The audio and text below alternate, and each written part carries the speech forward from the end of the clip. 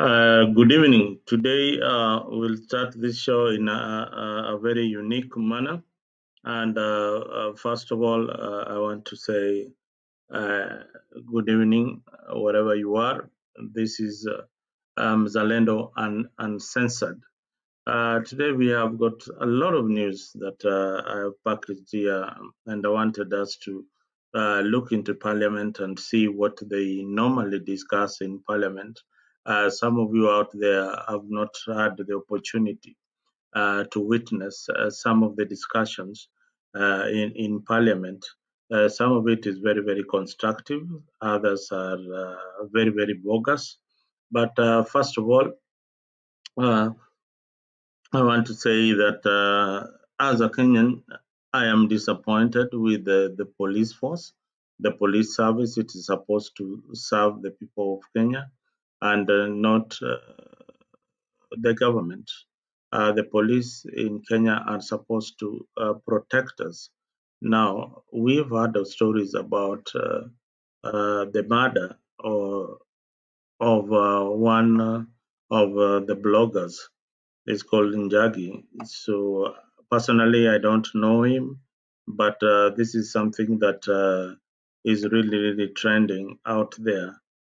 So Njagi went missing on uh, on 19th of August.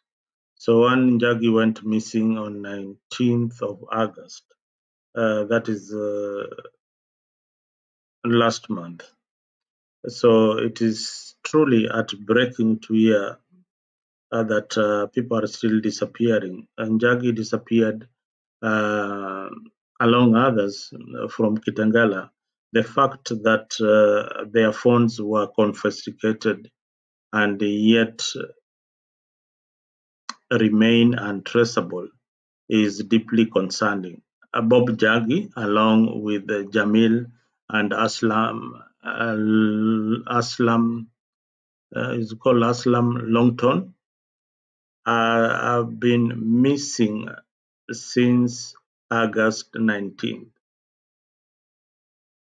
Since August 19th, despite court orders, the Inspector General, which the story I carried here just the other day, the Inspector General has been given summons to appear in court and he has refused. And the reason why he refused is because of this case. He doesn't want to answer questions on this particular matter. Perhaps they should just give us information of at least what they have been doing as pertaining this particular case. Now the families are frustrated and they're crying out to the public if they know if anybody has got information about their missing children. Some Bob or maybe the Mob or maybe Jamil maybe had got children. They are wondering where their father is. Now, this is a serious issue. The police who are meant to protect and serve seems to be failing in their duty. And this situation highlights a significant issue within the system. It is essential that for the authorities to be held accountable and for justice to be served to, and not just for the missing individuals, but for the trust and safety of every Kenyan. Now, do we trust the police to investigate anything in Kenya? Now, please, please, if you are watching Africa, make sure that you leave a comment on this particular issue. Share the story widely. Somebody will act. If we share this story very, very widely, somebody will act. If you have got the facts about the missing and the abductions of these people, please come out, make some noise, make some noise. If you met them just before they were being abducted by the police force, if you have got some videos, please push them outside there so that these people can at least we can at least know where they are. With this kind of pressure, the police will act. The civil society, we want to thank you very much for highlighting these particular issues. We and small medias on YouTube will keep on pushing, but we also urge you to give us the numbers. If you're not subscribed to Zalendo Uncensored, please do subscribe, because here we will give you the facts. If you have got information that you are afraid of putting out there, please do share it. We will share it here, and maybe somebody out there will be held accountable one day. They might not be held accountable today because they are protected by the government of the day, but in future, the IG, the DCI, these people will face the consequences. They might be happy today, they are smiling about all this, but let me tell you, it's just a matter of time. It's a matter of time, and they face the consequences of their action. So yes, you can decide to do nothing about it. You can play around the way you are doing, but who knows? Maybe 2027 you'll not be in power. Maybe 2032 you'll not be there. Now, I encourage you viewers to take specific action. Uh, Even signing petition, demonstrations are coming. That one I will highlight here. That is a good call of action. The demonstrations are coming on Sunday. I have seen I've seen a pamphlet out on social media that demonstrations will be out. So if you will be participating in the demonstration, that is good. Make sure that you are out there. Make sure that your voice is heard. And believe you me, somebody will act when they see some actions being taken by the citizens. We cannot just sit there and watch young people being abducted and missing. So let us be very vigilant and be your brother's keeper. Because the police are out there to suppress the freedom of expression. You saw what happened to the journalist. There is a movement within the police force that is busy hunting bloggers up and down, abducting them, and they are missing. Some of them, their bodies have been found, and maybe within a few days you'll see these boys resurfacing somewhere after a lot of pressure. But let us keep on putting pressure on the government of William Ruto to ensure that there is some law and order and sanity within the police force. The police that are not doing their job, please fire them. If you can't fire them, then I'm sorry, Mr. President. These are people who are going to cost you the elections in 2027. And if UDA or Kenya Kwanza thinks that they are invisible, the people of Kenya are watching. You just watch what the Gen Zs could do. It is not over yet. These are young people who are being abducted, and yet the government is not coming clean. We have not seen any police officers facing the law. None of the police officer has been arrested following the killing of protesters. Nobody, not even the political parties are pursuing. Now, the other political party that was on the side of the people, ODM, is now in the government. They no longer really care about the people. So we Kenyans, you are on your own. We have to do what is necessary to push the government to act on some of these issues. Otherwise, let me leave you with what is happening in Parliament. But before that, there is a new tax that has been introduced in Kenya. If you didn't know that kuanzia lini you'll be paying some tax ukienda if you buy mboga from the mama mboga. I understand now there is a tax, or you can even be charged. You know, this is what is happening in Kenya now.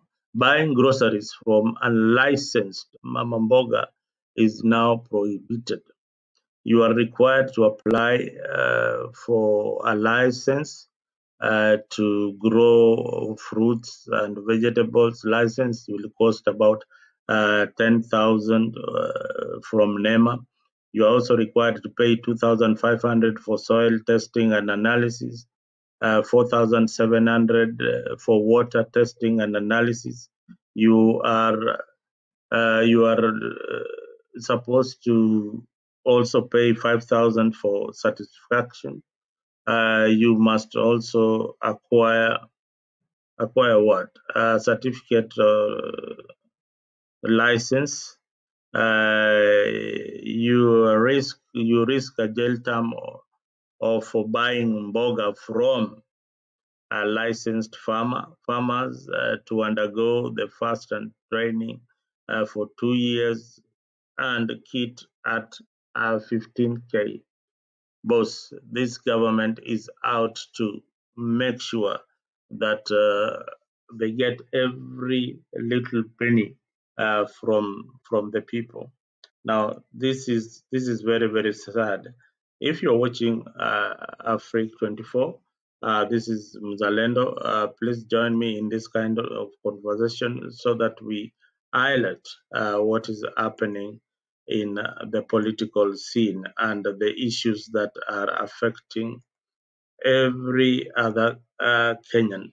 I have put the link out there for you to join. You can join me anytime now so that we discuss this issue.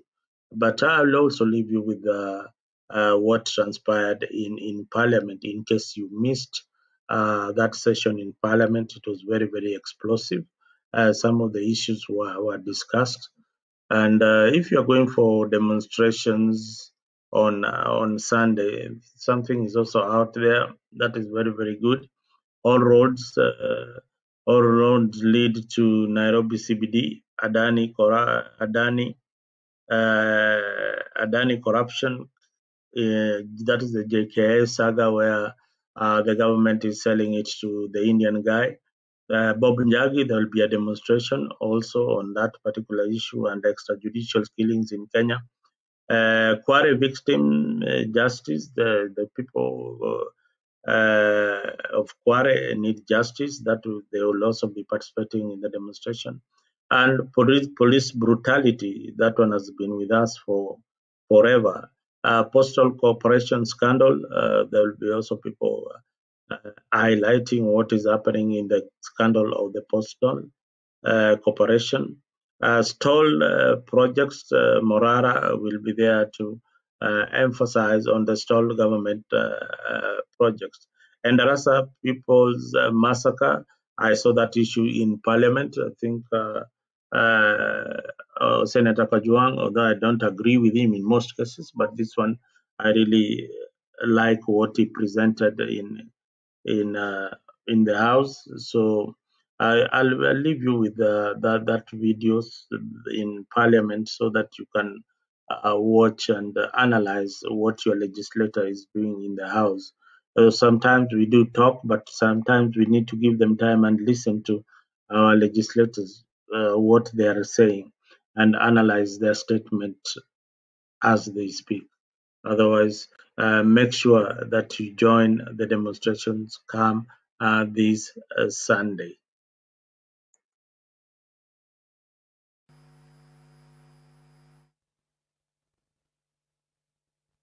10 minutes quorum bell is currently on at the Senate this afternoon, pursuant to the guide directives by the Speaker as accordingly guided by the House standing orders on matters quorum when the House is commencing business.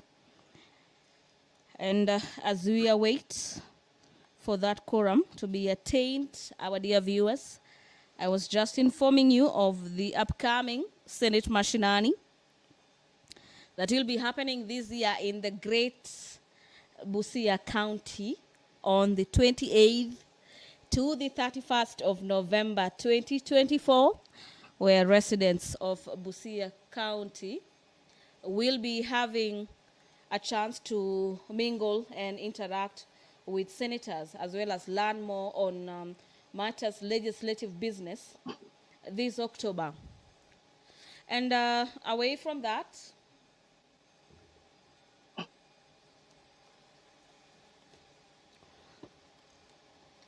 about 32 reports from the Office of the Auditor General are set to be tabled this afternoon. The senator for Kiambu County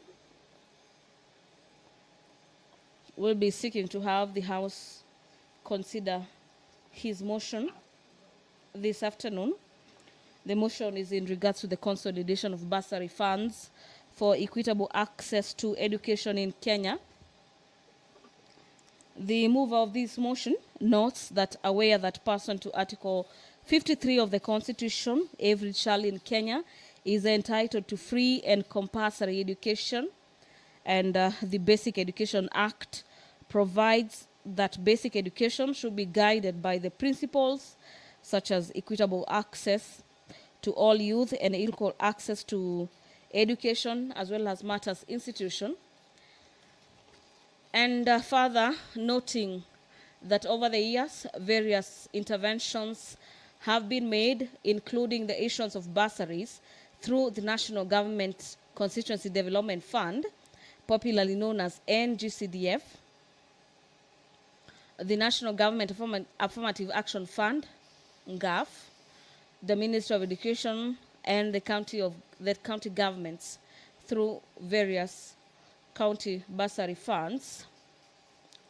The move of the motion is concerned that despite these efforts, school fees remains unaffordable for many parents, and the allocation of bursaries has been plagued by matters nepotism, favorism, political manipulation, and that there is lack of transparency and accountability.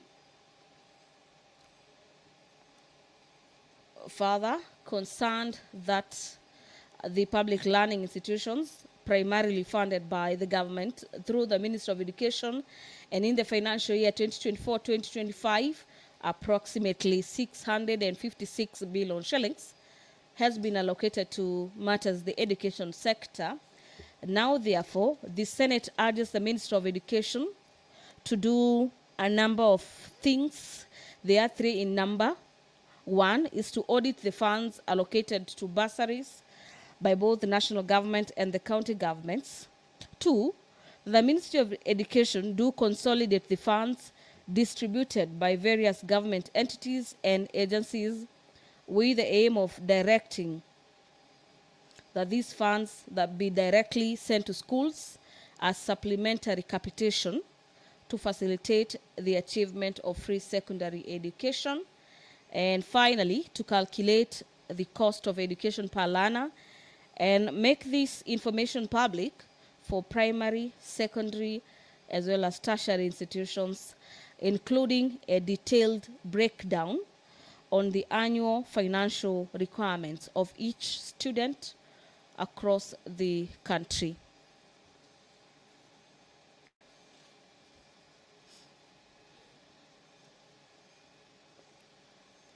Senator Gloria Roba will this afternoon, pursuant to Standing Orders number 53, subsection 1, be seeking a statement from the Standing Committee on Matters Health regarding the operationalization of Linda Mama Healthcare Program.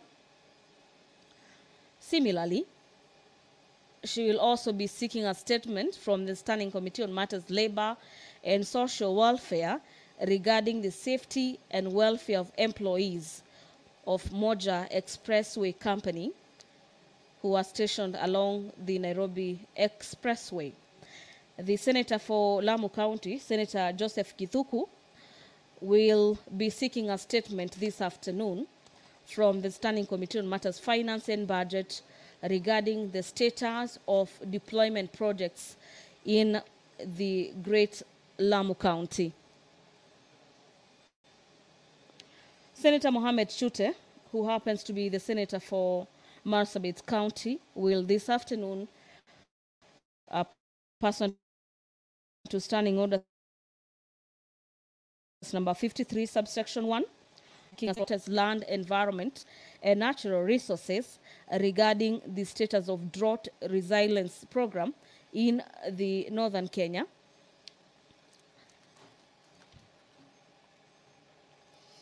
We have quorum now. You proceed to call out the first one.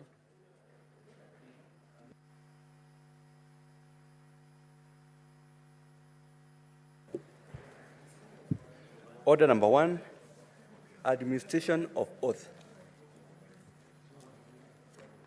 Order number 2, communication from the chair. Honourable Senators. Honourable Senators, we have a visiting delegation from the County Assembly of Baringo, which is visiting the Senate. Honourable Senators, I would like to acknowledge the presence in the Speaker's Gallery this afternoon of a delegation from the County Assembly of Baringo. The delegation comprised of 20 clerk assistants serving in the Directorate of Legislative and Committee Services. The delegation is undertaking a training on lawmaking and procedural matters at the Center for Parliamentary Studies and Training, CPST. Honourable Senators, in our short tradition of receiving and welcoming visitors to Parliament, I extend a warm welcome to the delegation, and on behalf of the Senate and my own behalf, wish them a fruitful visit. I thank you.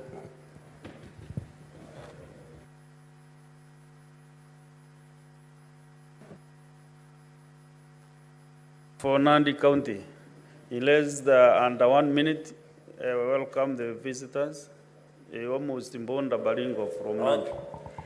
Thank you, Mr. Speaker, sir. On behalf of the Senator of Baringo and on your own behalf, let me extend a warm welcome to the members of County Assembly for Baringo County Assembly. Mr. Speaker, I want to confirm, as the darling of members of County Assembly or MCAs across the country, I want to assure in your indulgence that their welfare to do the SRC Salaries and Remuneration Commission in reviewing their perks and salaries and welfare is well catered for. Number 2, Mr. Speaker, as the Vice Chairperson of Senate Public Accounts Committee, I want to assure that Chairman, to Mr. Speaker, sir, that we are reviewing the law to give financial autonomies to counties so that they can have their county revenue fund at the National Treasury, Mr. Speaker. And I want to thank you because that amendment has been sponsored by yours truly, Senator Katuri Murungi. I want to ask the MCAs, please, when you do oversight, don't fear. Do oversight as per the law, as provided by the Constitution. We wish you well. We wish you good learning experience. The interest of the MCAs we will always protect from their welfare, their capacity and ability in developing a primary oversight. Baringo is a special county to me because my brother married from Baringo County, and we are proud. We wish you well, and may God bless you as you go back to Baringo. I thank you, Mr. Speaker. But when I read the communication and did not say that these are members of County Assembly from Baringo, I said there are 20 clerk assistants serving in the Directorate of Legislative and Committee Services. Therefore, let's make progress. Next order. Order number 3, messages. Order number 4, petitions. Okay. Next order. Order number 5, papers. Majority leader. As in delegated to you, Senator Chalagay, the papers.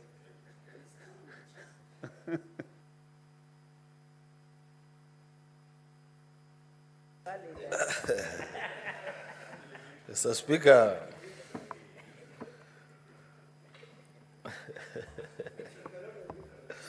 Mr. Speaker, I beg to lay the following papers on the table of the Senate.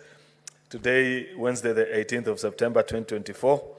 This is a SRC end-of-term report for the financial years 2018 to 2024.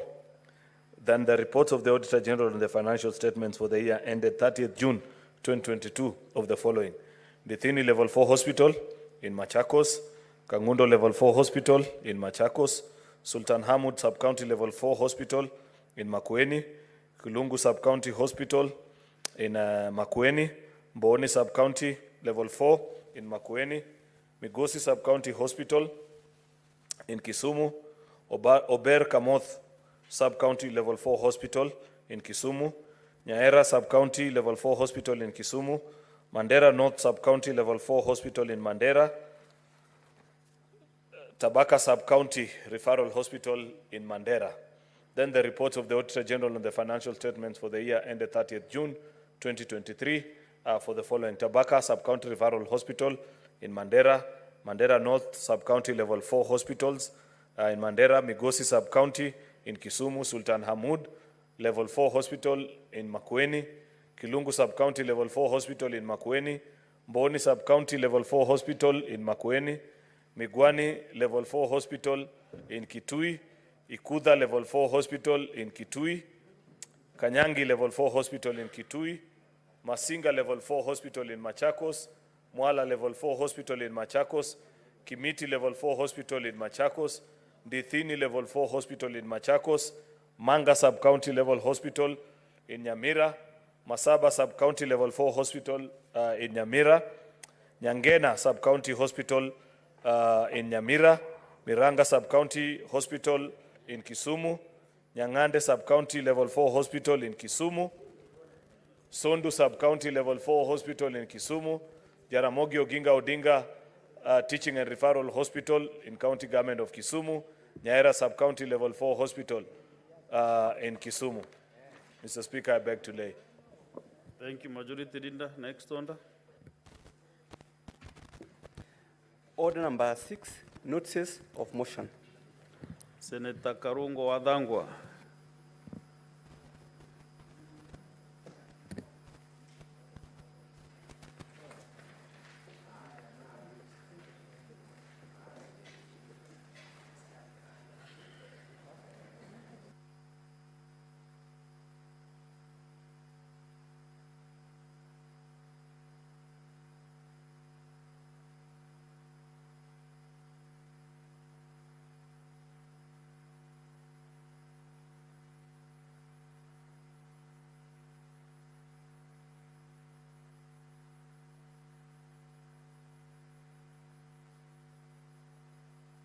Give Senator Karungo the mic.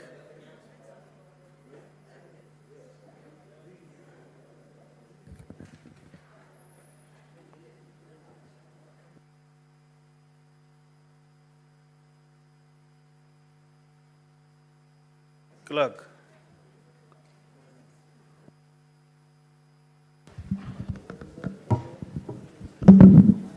Thank you very much, Mr. Speaker.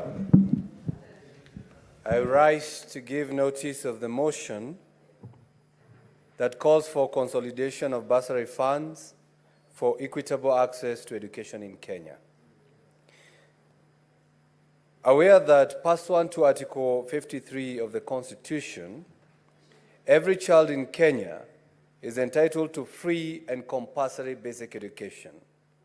And the Basic Education Act provides that basic education should be guided by principles such as equitable access to all youth and equal access to education or institutions. Further aware that many students in secondary schools and higher education institutions come from financially disadvantaged backgrounds, making it difficult for them to afford school fees and access education opportunities. Noting that over the years, various interventions have been made, including the issuance of bursaries through the National Government Constituency Development Fund, NCGDF, National Government Affirmative Action Fund, GAF, the Ministry of Education, and county governments through various county bursary funds, concerned that despite these efforts, school fees remain unaffordable for many parents, and the allocation of bursaries has been plagued by nepotism, favoritism, and political manipulation, lack of transparency and accountability. Further concerned that public learning institutions are primarily funded by the government through the Ministry of Education, and in the financial year 2024-2025, approximately Kenya shillings 656 billion was allocated to the education sector, making it difficult to ascertain the specific funds granted to each student, and that the lack of transparency in the disbursement of bursaries from various agencies, making it difficult to determine the total amount allocated in a financial year, thus hindering efforts to ensure equitable access to education for financially disadvantaged students. Now, therefore, the Senate urges the Ministry of Education to, 1, audit the funds allocated to bursaries by both the national government and county governments. 2, consolidate the funds distributed by various government entities and agencies with the aim of directing these funds directly to schools as supplementary capitation to facilitate the achievement of free secondary education. And 3, calculate the cost of education per learner and make this information public for primary, secondary, and tertiary institutions, including a detailed breakdown of the annual financial requirements for each student across the country. Mr. Speaker, I give notice. Very well. Next is Senator Karen Nyamu. Give notice of your motion.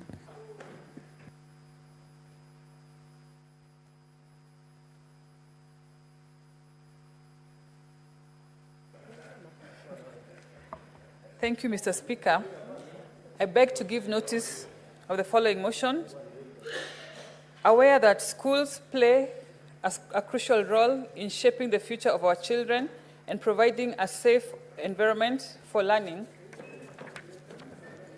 conscious that personal growth is vital and that safety within schools is a fundamental right of every student, teacher, and other workers, and that safety is critical in improving the overall quality of education. Further aware that many schools, particularly in rural and marginalized areas, lack the necessary resources and expertise to manage the safety risks effectively, which exposes students and staff to potential harm, noting that deploying dedicated safety officers in schools will significantly reduce risks, enhance preparedness, and provide immediate response capabilities during emergencies, and that first aid, Mr. Speaker, please ask my colleagues to consult in low tones. They are louder than me. Senator Kinyua and Senator Gerald. Proceed and don't address the members. I'm protecting you, Mr. Speaker. Senator Karen. Mr. Speaker, noting that. You're all protected. Mr. Speaker, noting that deploying dedicated safety officers in school will significantly reduce risks, enhance preparedness, and provide these trained safety officers will oversee safety protocols, provide first aid, conduct safety drills, ensure fire preparedness, manage emergency evacuation, and assist in addressing violence or other threats within school environment. Concerned that there have been increased incidents of insecurity, violence, accidents, and other safety challenges in both primary schools and secondary schools across the country. Now, therefore, the Senate urges the national government through the Ministry of Education to, 1, recruit and the areas to effectively deploy and utilize these safety officers. Mr. Speaker, I give notice. Thank you. Next order. Order number 7, questions and statements. We have several statements and standing order 53-1. We start with Senator Mohamed Chute.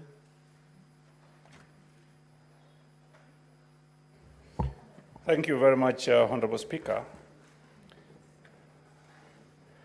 Honorable Speaker, I'm requesting for a statement on the status of KFW-funded drought resilient program in northern Kenya.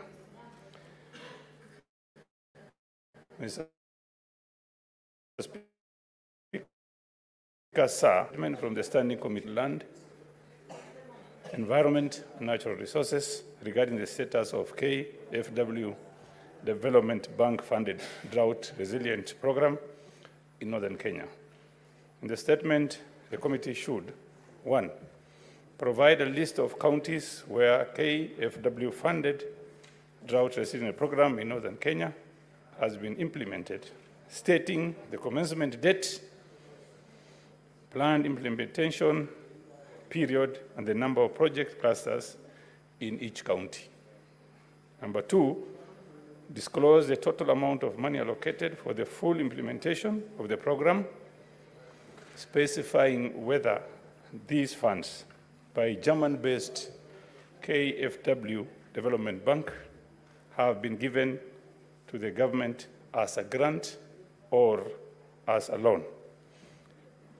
Number 3, Honorable Speaker, provide details of budgets for the first, second, and third annual investment plan, which is AIP1, AIP2, and AIP3, indicating the respective contribution of the national and the county governments. Number 4, provide details of all projects under DRP and K, including the respective cost of each project, whether the project have been initiated, completed, or tendered, but not yet commenced, and clarifying whether public participation has been conducted for each project.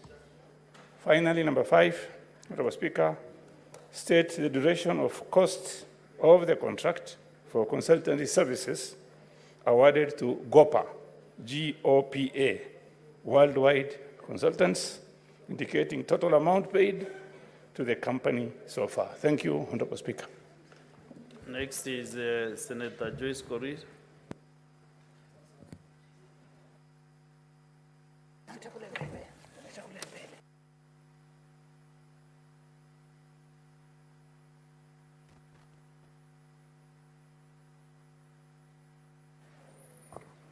Thank you very much, Honorable Speaker. I rise pursuant to the Standing Order 53-1 to seek a statement from the Standing Committee on Education regarding the incorporation of teachers with diploma qualification to the Teacher Service Commission. In the statement, the committee should explain why the teachers who are currently holding an upgrade diploma in primary teacher education are yet to be employed by the TSC, the Teacher Service Commission, that is TSC, despite their training in pedagogies and CPC learning areas and their ability to teach CPC grades and junior secondary school, that is the JSS levels. Secondly, detail the measures that the TSC has established to prioritize teachers with an upgrade diploma in primary teacher education, UDPTE, during the recruitment process. And finally, Honorable Speaker, outline the actions taken by the Ministry of Education and the TSC to ensure that employed UDPTE teachers are placed in job group C1. Thank you, Honorable Speaker. Good. Next is Senator Gloria Roba.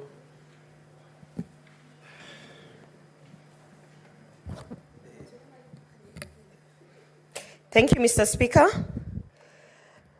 I rise pursuant to Standing Order 53-1 to seek a statement from the Standing Committee on Health, regarding the status and implementation of the Linda Mama Healthcare Program. In the statement, the committee should state the current status of the operationalization. Senator Gloria, your statement is on is to the Standing Committee on Labor and Social Welfare. I have two statements. And of employees. I have two statements on 53-1. On this, there are two on the paper. Okay, I'll start with the one to labor. Proceed. Okay, proceed. Mr. Speaker, I rise pursuant to Standing Order 53-1 to seek a statement from the Standing Committee on Health regarding the status and implementation of the Linda Mama Healthcare Program. In the statement, the committee should state the current status of the operationalization of Linda Mama Program nationwide. 2, give details of the benefits package available to expectant mothers as myself, including antenatal delivery and postnatal services, as well as critical care of newborns. 3, provide a list of hospitals empaneled by NHIF to provide services under the Linda Mama program, including the criteria used for their qualification. And 4, identify the challenges faced by NHIF in fully implementing the program and outlining the government measures to address these issues.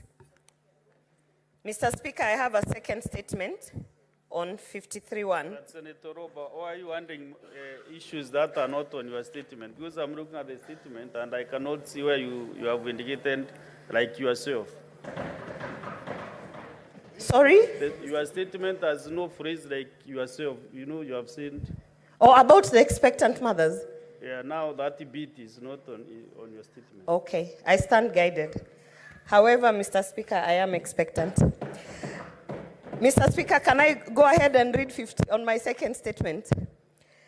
Mr. Speaker, I rise pursuant to Standing Order 53-1 to seek a statement from the Standing Committee on Labor and Social Welfare regarding the safety and welfare of employees of Moja Expressway Company stationed on the Nairobi Expressway. In the statement, the committee should clarify whether the Moja Expressway Company provides pickup and drop-off services for its employees stationed on the Nairobi Expressway, considering that their workstations are not accessible by public transportation. 2, state the alternative means used by the employees to access the workstations. 3, outline the steps taken by the company to ensure its employees have access to safe and convenient means of transport to and from work. And finally, explain other measures put in place by the company to address the safety concerns associated with its employees climbing over the Nairobi Expressway barricades to access their workstations. Thank you, Mr. Speaker. Thank you. Senator Edwin Sifuna.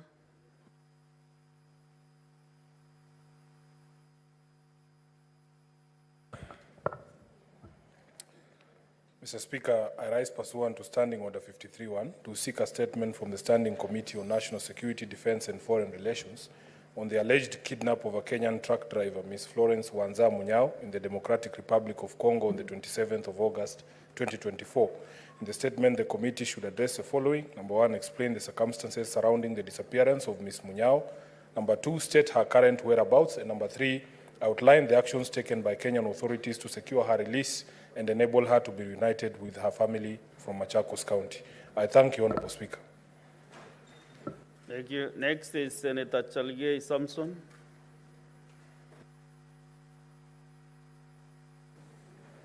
Thank you, Mr. Speaker, sir.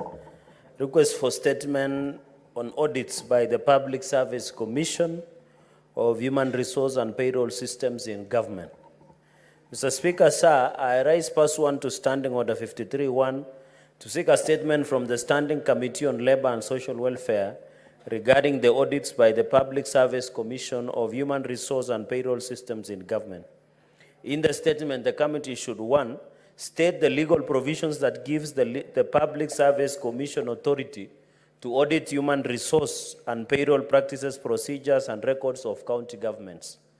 Number 2, Mr. Speaker, provide a list of all county governments that have requested the Public Service Commission to audit their human resource and payroll practices, procedures, and records disclosing the findings of the said audits from county governments. Number 3, Mr. Speaker, state whether the audit reports have been tabled in respective county assemblies and explain why they have not been tabled in Senate. Number 3, Mr. Speaker, provide a schedule of the respective costs of each audit, indicating the entity that bore the cost.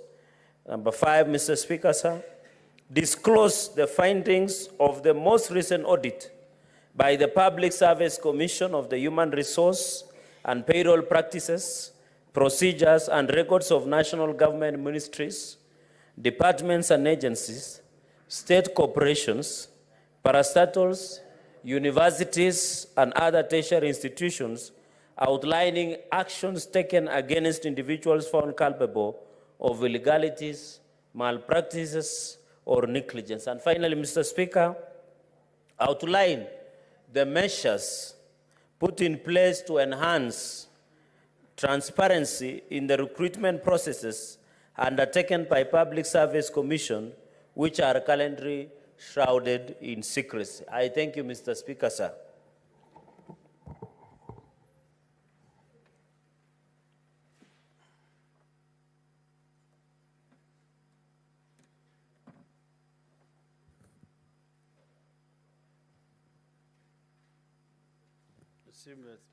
Just a minute, I'll listen to you. Just a minute.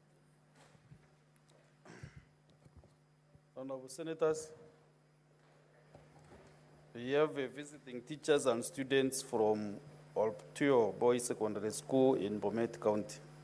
Honorable Senators, I would like to acknowledge the presence in the public gallery this afternoon, visiting teachers and students from Olptio Boys Secondary School in Bomet County. The delegation comprises 4 teachers and 64 students who are in the Senate for a one-day academic exposition. Honorable Senators, in addition to the tradition of receiving and welcoming visitors to Parliament, I extend a warm welcome to them, and on behalf of the Senate and on my own behalf, wish them a fruitful time for learning. I thank you.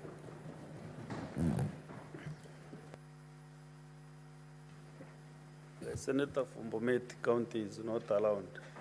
Bomet Mbundas Kericho. So majority leader, welcome these great boys from Bomet County.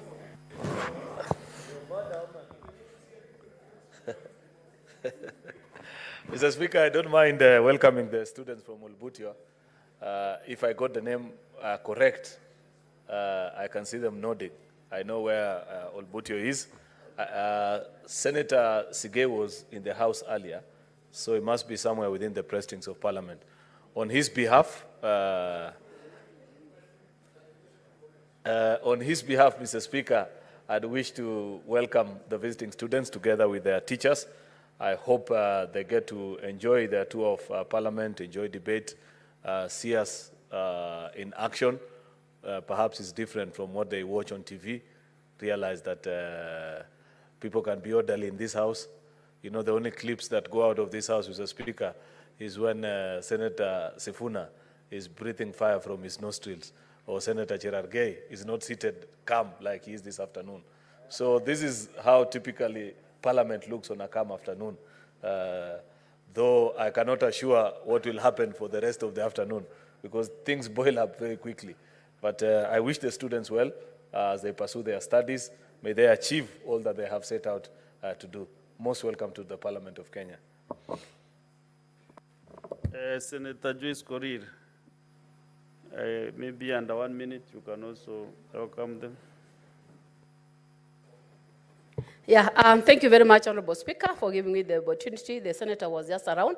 And on behalf of my Senator and this House, Allow me to also welcome the students from Olbutia Secondary School. This is one of the secondary schools that is performing within the county. And I want to say that, Honorable Speaker, that the opportunity that they have gotten to be here is an opportunity that they will get to see what is really happening, because they always say seeing is believing, Honorable Speaker. So I want to believe that they are going to learn a lot, because this is a house of procedures and there are a lot of debates that are taking place.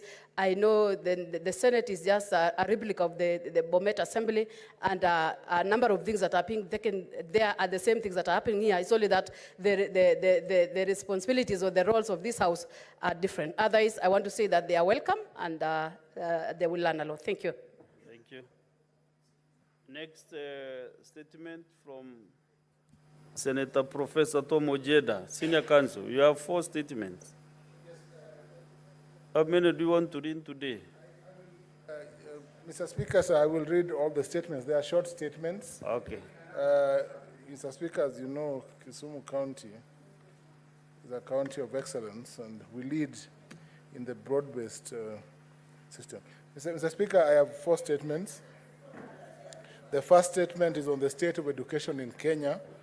I rise under Standing Order 53-1 to seek a statement from the Standing Committee on Education regarding the state of education in Kenya. In the statement, the committee should, Mr. Speaker, state the factors that have contributed to the ever-recurring strike by teachers, explain how the recent teacher strike witnessed in August and September, the teachers are here.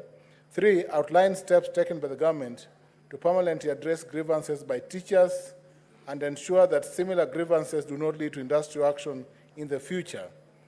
Provide details of the current terms of employment, salaries and benefits for teachers serving in public schools at various cadres, explaining how these terms, salaries and benefits compare with those of teachers serving in private schools. And lastly, explain measures put in place by the government to ensure Kenya achieves and sustains the recommended teacher-student ratio in public and private primary, junior secondary, and secondary schools, disclosing any plans by the government to recruit additional teachers. Mr. Speaker, my second statement is on the safety of pupils and students in schools across the country. And this is necessitated, Mr. Speaker, by the strikes that we have seen in schools. I rise pursuant to Standing Order 53-1 to seek a statement from the Standing Committee on Education regarding the safety of pupils and students in schools around the country. Mr. Speaker, I wish to convey my heartfelt condolences to the families who have tragically lost their children due to the recent fire outbreaks in various schools, and wish a speedy recovery to the children who are injured during these incidences. In the statement, the committee should, 1, explain the root causes of student unrest and the increasing number of fires in schools that have been reported across the country. 2, outline the policy of the Ministry of Education on the safety of pupils and students in schools and disclose any measures to enhance the safety of those in boarding schools. 3, explain any existing emergency protocols for handling fire outbreaks and other disasters in schools, and state steps to enact a harmonized disaster preparedness and emergency policy, including mandatory emergency drills in all schools. 4, state measures in place to ensure accountability and compensation to families of victims injured or succumbing to school fires and other disasters. 5, outline any measures to protect pupils and students in boarding schools from the threat of human trafficking. And lastly, disclose the budgetary allocation set aside to mitigate safety of pupils and students against fires and other disasters in public schools from financial years 2020 to date. Mr. Speaker, my third statement is on the state of maintenance and repair of medical equipment, including vaccine refrigerators in health centers and hospitals in Kisumu County. Mr. Speaker, I rise pursuant to Order 53-1 to seek a statement from the Standing Committee on Health regarding the state of maintenance and repair of medical equipment, including vaccine refrigerators in health centers and hospitals in Kisumu County. In the statement, the committee should provide details on the current supply and availability of drugs, including vaccines in health centers and hospitals in Kisumu County, and outline the measures being implemented to address the existing shortage of drugs and vaccines. 2, inform the Senate on the conditions of maintenance and repair of all medical equipment in health facilities, particularly vaccine refrigerators, and associated budgetary implications, stating the frequency of servicing and repairs. 3, disclose the budget allocated in the financial year 2024-2025 from both the county and national government for maintaining a consistent supply of drugs and vaccines. And lastly, state the budgetary allocation for the years 2024-25 from both Kisumu County and national government for the repairs and maintenance of medical equipment and refrigerators.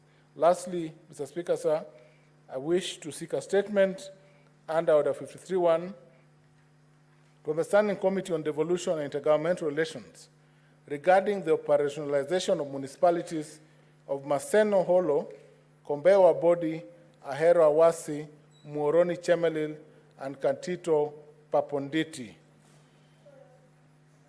Article 186(1) of the Constitution of Kenya 2010, read together with Section 9.1 and 9.3 of the Urban Areas and Cities Act 2011, allows the county governor, upon the resolution of the county assembly, to confer status of municipality on a town that meets the set out thresholds.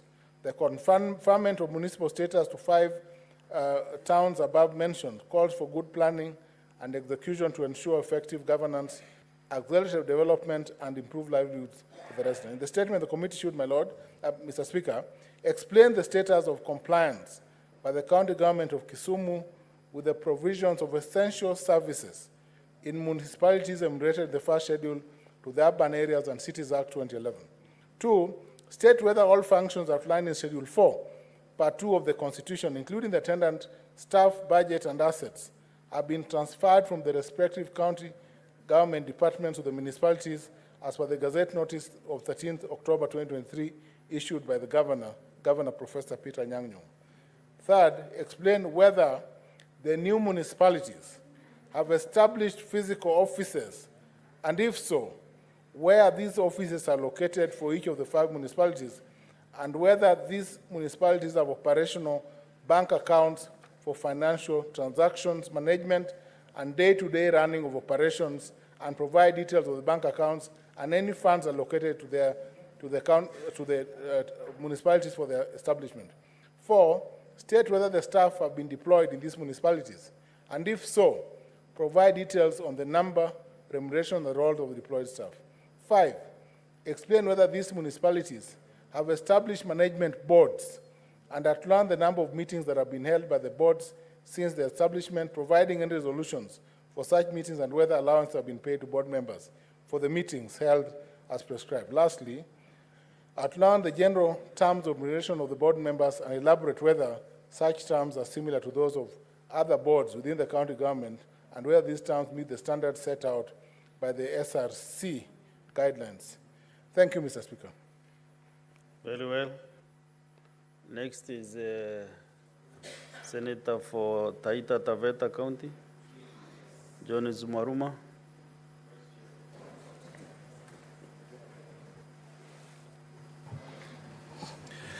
Thank you, Mr. Speaker, for this opportunity to request for a statement on the ongoing strike by medical personnel in Taita Taveta County. Mr. Speaker, sir, I rise pursuant to Standing Order 53.1 to seek a statement from the Standing Committee on Health regarding the ongoing strike by medical personnel in Taita Taveta County.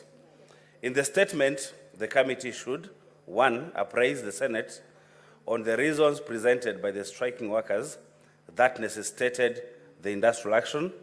2, update the Senate on any measures taken by the county government of Taita Taveta to address the issues raised by the striking workers before commencement of their industrial action. 3, inform the Senate of the steps the county government is taking to resolve the strike. And finally, provide an account of the number of casualties in the 4 sub-counties resulting from this industrial action, which could have been avoided had the strike not occurred. I thank you, Mr. Speaker. Good. The next is statement by Senator Forum, Senator Joseph Kiduku, is not present. That statement is dropped. The other one is the statement from the Senator for Kisii County, Senator Richard Onyonka. Also, the statement is dropped.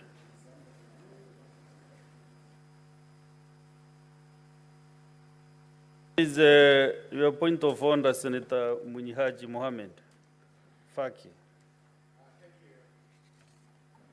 Thank you, Honorable Speaker.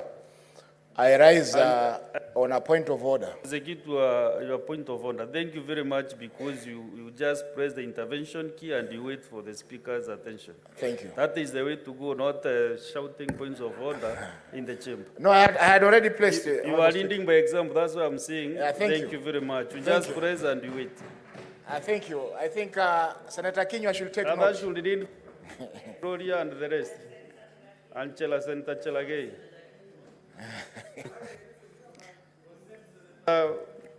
Thank you, Mr. Speaker, sir.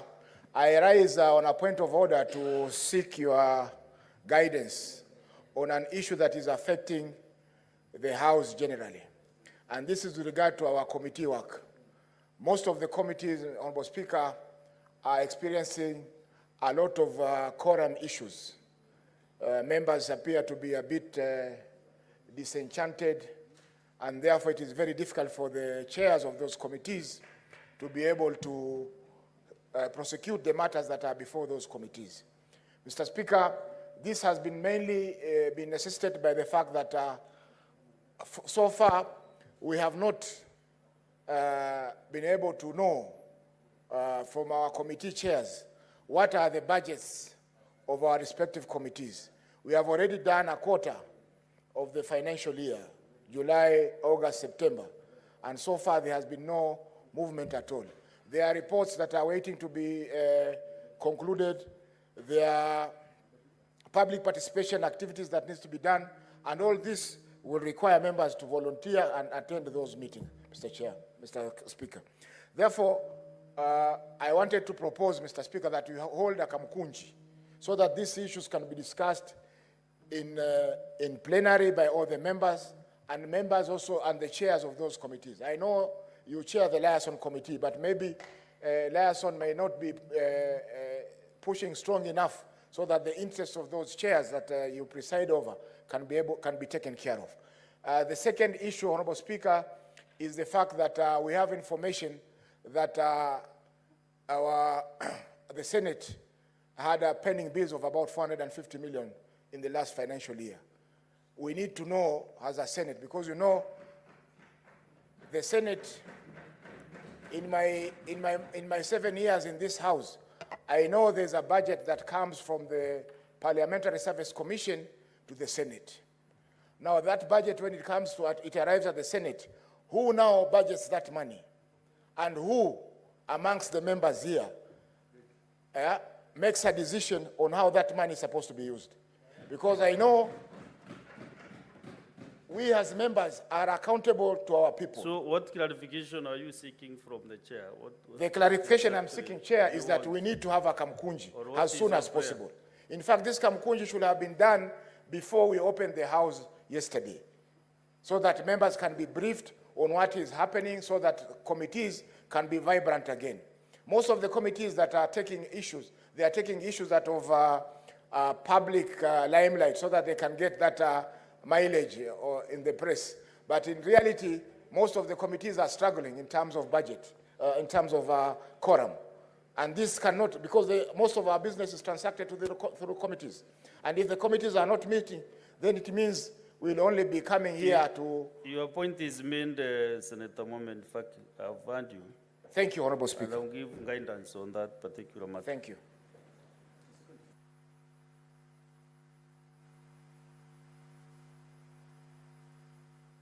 On Kamkunji as a receipt and all these interests.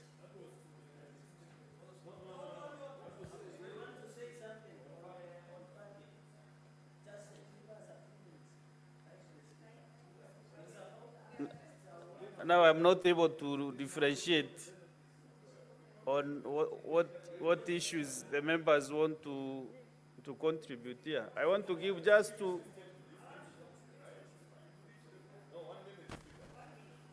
I'll give you 1 minute each, 2 from this side and 2 from this other side on the issue raised by Senator Mohamed Faki. And then we are going to give a few, maybe 20 or so minutes for the statements. Senator Gloria. Thank you, Speaker. I'm glad that Senator Faki has brought this issue up. Speaker, like every other institution, the Senate actually runs on a budget. And Mr. Speaker, we have been reminded severally by Gen Z that we need to live within our means and we must practice austerity measures. However, Mr. Speaker, the Senate, and particularly the senators, do not have any oversight of the budget that we have as a Senate, Mr. Speaker. In the National Assembly, they have a Budget and Appropriation Committee that actually is able to give foresight and control on the expenditure. But in the Senate, Mr. Speaker, there's a lot of gray areas, Mr. Speaker. Yesterday, we had Senator Sifuna sweating because the air conditioning system here has a problem.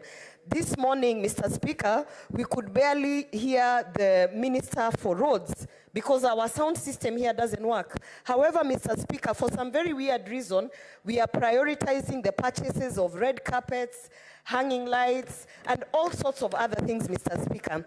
As we speak, I can tell you, Mr. Speaker, we really do not have oversight of even on basic things such as travel, Mr. Speaker.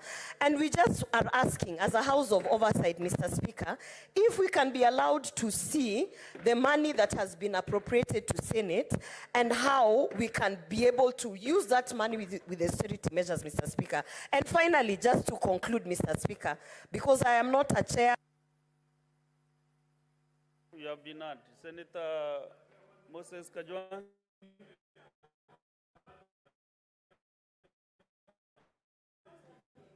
Mr. Speaker, together with Senator Cheriot, we have been in this Senate from the 11th Parliament. And this Senate has changed. We are no longer able to execute our functions in committees. We are no longer able to even do parliamentary diplomacy, which is a critical aspect of any parliament. And Mr. Speaker, the problem is not just the allocations at the committee level. The problem is a global allocation to the Senate. The problem is a global allocation to Parliament as an institution. And Mr. Speaker, we've allowed people to ride roughshod over us, contrary to Article 2493, which requires this Parliament to allocate adequate funds to enable each commission and independent office to perform its functions. We are allowing the National Treasury to set a budget for us. Mr. Speaker, that is where the problem starts. And Mr. Speaker, I belong to the Liaison Committee, which you so ably chair. I believe this matter now needs to be brought to members, because members don't understand. Senator Chalege. Mr. Speaker, one I want to raise that these issues have been saying it in secrecy, but now it's open. I want to thank Senator Faki. Mr. Speaker, it's very unfortunate that we have a pending bill of 450 Kenya shillings, million. Who spent that money? I'm not aware. Mr. Speaker, he who comes to equity must come with clean hands. Mr. Speaker, number 2, how can you slash that every committee gets 7 million? What will you do with 7 million? We cannot even reach Dandora Stadium to do audit of even toy market, Mr. Speaker, to investigate, let alone going to Kericho or Nandi or Marsabit, Mr. Speaker. Mr. Speaker, this is an affront to the institution of Parliament, more so to the Senate, Mr. Speaker. And I'm requesting that we need to adjourn indefinitely and discuss, or Mr. Speaker, I'm proposing, let us only do plenary sittings and do away with committee and parliamentary diplomacy until this matter is heard and determined, Mr. Speaker, through the committee, Mr. Speaker. Mr. Speaker, even finally, we give us a date. Now, I want to give guidance on that matter. I will request the leadership of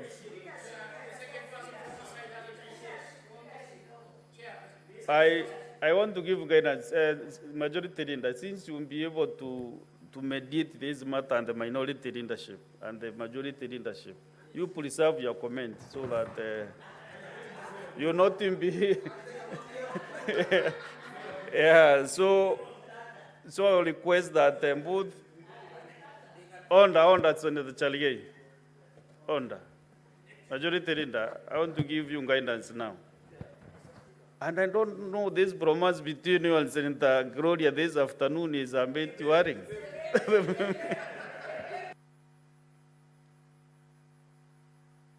So both the leadership of the majority, leadership of the minority to sit down even this afternoon or tomorrow and agree on appropriate date for the Kamkunji. All parliaments actually are run through Kamkunjis because that is where we do housekeeping. And before things go out of hand, Kamkunjis are very, very necessary in any democracy. So let's now get 20 minutes for comments, brief comments on the statements. And senators, make sure you don't give comments on your statement. Senator Sifuna. Honorable Chair, allow me to begin by commenting on the statement by Senator Gloria and take this opportunity to congratulate her. I think this is the first time in parliamentary history that a pregnancy announcement has been woven into a parliamentary question. And Chair, she did well to disclose because the question was on Linda Mama. And if she had not told us that, we would have accused her of conflict of interest because she's soon going to be a beneficiary of Linda Mama. So, Honorable Speaker, I would like that when the committee takes charge of this matter, they should also appraise us on whether there are any pending bills or amounts that are owed by this program, under this program, to any of our county hospitals. Because I remember last time the CS for Health was here, she had assured us that all those pending bills will be cleared soon. So the committee should take charge of that. Number two, Honorable Chair, it is quite disturbing, and you can see the Senator of Kisumu has brought two questions on the state of education in the country, and if specifically even regarding the safety of pupils and students across the country. Of course, we continue to condole with our brothers and sisters who lost their young children at the Hillside and Russia School in Nyeri. And Honorable Chair, any one of us, whether you are a parent or not, or a parent to be like Senator Gloria, all of us are concerned about the safety of the students, and we would want that matter to be resolved. Honorable Speaker, you will also be aware that just this afternoon, the students in the universities have issued a 2 weeks strike notice again over the university funding model. Of course, I have very serious reservations about the announcement I saw yesterday or the day before that we are putting together a committee of almost 200 people to deal with a problem that we caused ourselves. I have asked myself severally, what was the problem with the funding model that we went through when I was in the university, Honorable Chair? It was very easy for the chiefs, for the religious leaders, and our close family associates to communicate with the Higher Education Loans Board and tell them the state of our financial, our finances. So, Honorable Speaker, I feel that these are very important statements, and the committee should endeavor to ensure that they come up with proper answers for us to deal with these issues once and for all. I thank you, Mr. Speaker. Thank you, Senator Sifuna. Kindly, if you are making comments, just 2 minutes are enough for a brief comment. Senator Omar Sheikh Mariam.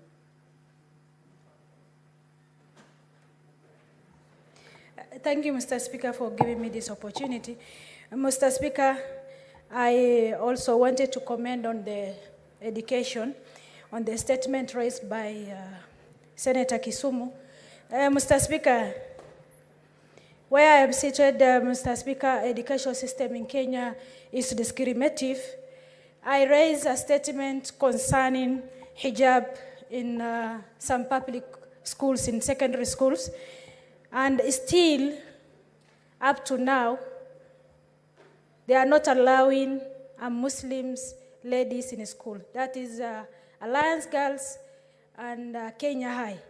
Mr. Speaker, that statement is up to, I interrogated with the Ministry of Education, and the reason they give us is just, it's not an answer specifically. And on that, these both schools is public schools and is funded by taxpayers. Mr. Speaker, when it comes to also security, safety measures in school, first priorities in a institution, in a society, we must take care of our kids. Last night when I saw in the news, there is a septic tank which has not been in school. The kids dropped in and lost her life. Mr. Speaker, we need the Ministry of Education to take charge and inspect each schools, private schools and public schools, so that if it is not conducive for our kids, it must be closed. Thank you, Mr. Speaker. Senator Kavidu Agnes, are you commenting on the statements? I'll call you back. You said you're coming back? Not you, Mr. Speaker. Thank you. Mr. Speaker, I'm commenting on this statement by Sifuna. Senator Sifuna, Nairobi, about Miss Florence Wanza Munyao, who has disappeared in Congo. She went as a driver. I understand the lorry is back here in Kenya, but the person is not here. And nobody seems to be knowing where she is. And so, Mr. Speaker, I'm wondering if the lorry is more important than a human being. Mr. Speaker, I would request the committee who the statement will be put to make sure that they do this one very fast. And Mr. Speaker, that's why we are saying that we need the Kamukunji very fast, because the committees has to continue with their job.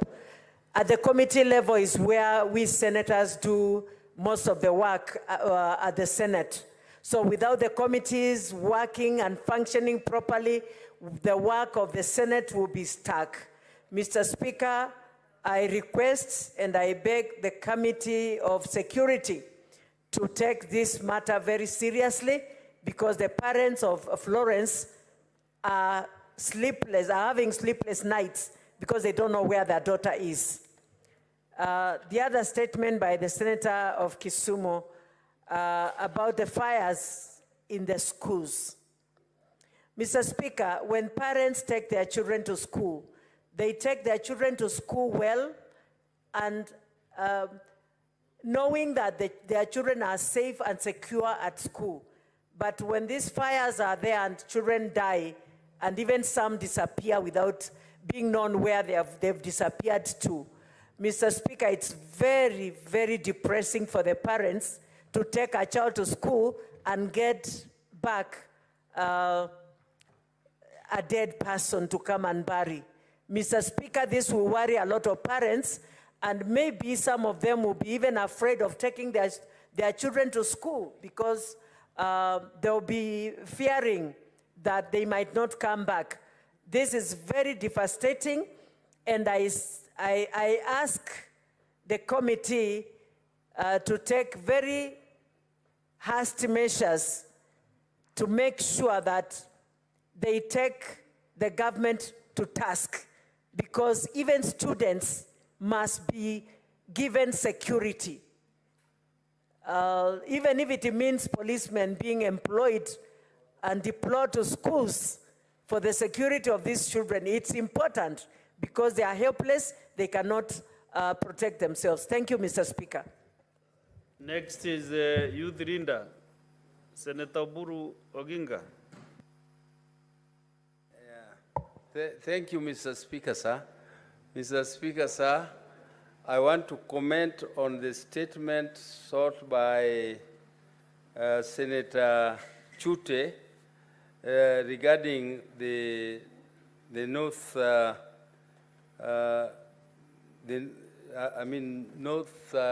northern region of our country.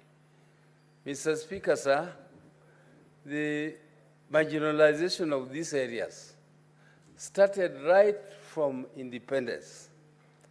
And at independence, Mr. Speaker, there was a sessional paper of 1965, which clearly stated that investments in development of our country will be based on returns, the highest return per shilling.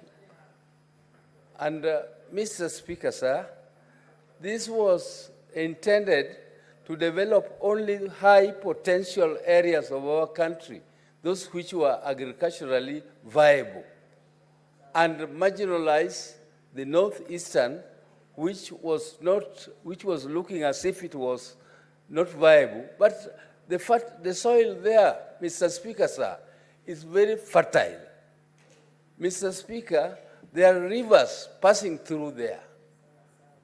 Mr. Speaker, sir, there are potential in the mineral resources underneath. And Mr. Speaker, the area has so much of the animal stocks, the animals, which can be taken. So we should establish proper slaughterhouses so that we can export meat. If you go to a country like Botswana, it is a dry country, but they are very rich because they are exporting their meat to Middle Eastern countries. Mr. Speaker, therefore, it is important that the committee investigates this properly and we must find ways and means of empowering the people of North. There was no investment at all, Mr. Speaker, until just a few years ago, when all these organizations called Drought Watch are being established, ASOL and so on, ministries. These ones are now just a drop, a small drop in the ocean, because they were ignored for many years. There were no roads, there were no dams, there was no electricity. Up to now, big cities are still using generators to get power. So, Mr. Speaker, I think we should increase efforts to make sure that we also benefit from this very rich region, which has a lot of resources, both underneath and very rich soils. We need to establish dams and good roads and electricity so that these people, the resources there can be exploited, and we need not have poverty there. So I support the statement sought by Honorable Chute. Let the committee investigate properly. Thank you, Mr. Speaker. Thank you. I'm wondering, I'm not able to tell exactly. The senators left on my screen are the ones who were agitating for Kamukunji. Are you still on Kamukunji business, or you want to make comments? Okay, Senator Oroba.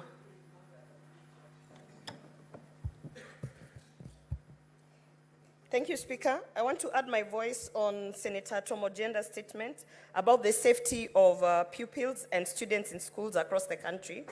Mr. Speaker, you know we've been experiencing a lot of unrest. We have seen from Dagoretti to all these schools, including fires, Mr. Speaker. And for me, I think that it is time that we stop addressing the issue in one way.